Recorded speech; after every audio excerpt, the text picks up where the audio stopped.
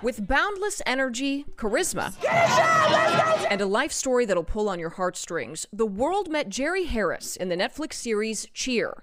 But the community of competitive cheerleading knew him as a star long before, and a lawsuit claims the 21-year-old used his influence and celebrity to solicit sex and explicit photos and videos from minors. The suit, filed in Tarrant County, is on behalf of two Texas teens who cheer. These boys were 13 years old when the sexual contact by Jerry Harris began. Plaintiff's attorney Sarah Klein said Harris used social media. In this exchange, a victim sent a photo of this cheer pose, and the suit alleges Harris asked him to do it naked and show him. Court documents also allege that at a February 2019 cheer competition at the Fort Worth Convention Center, Harris led a victim to a secluded bathroom to sexually harass and molest them.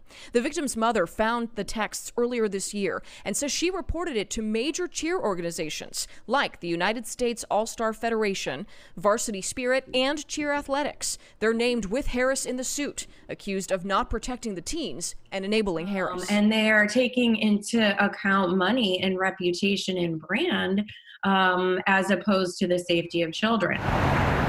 Cheer Athletics, based in Plano, said in a statement it first learned of the allegations in May of this year. It immediately reported it to authorities and that Harris is no longer affiliated with the group.